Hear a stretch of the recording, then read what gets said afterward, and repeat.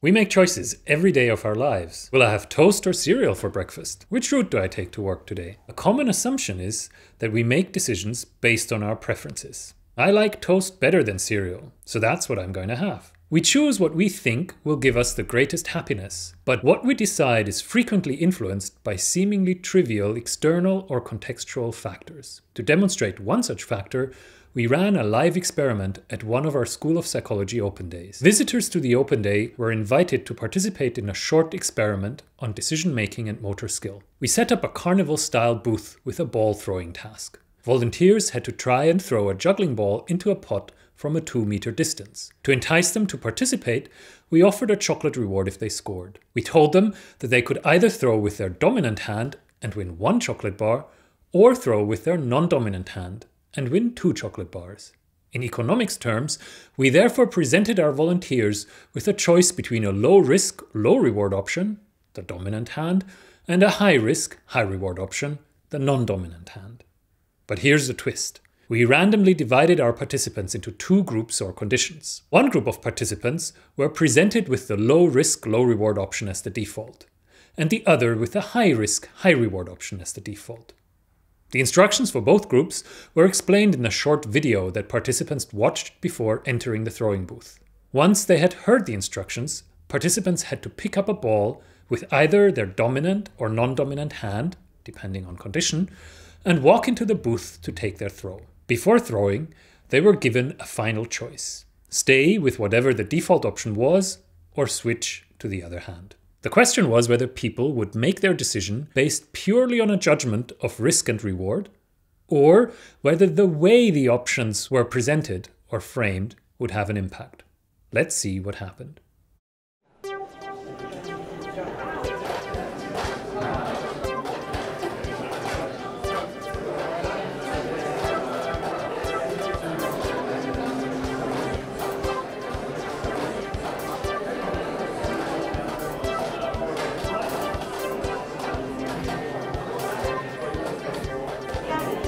While we're waiting,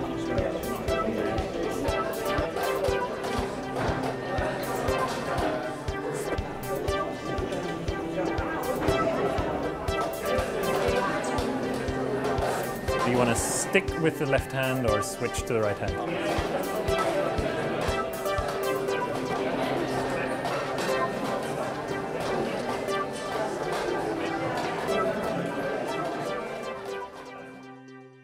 If participants decided which hand to throw with based purely on a trade-off between risk and reward, we would expect that the high and low risk options would be chosen equally often in both groups.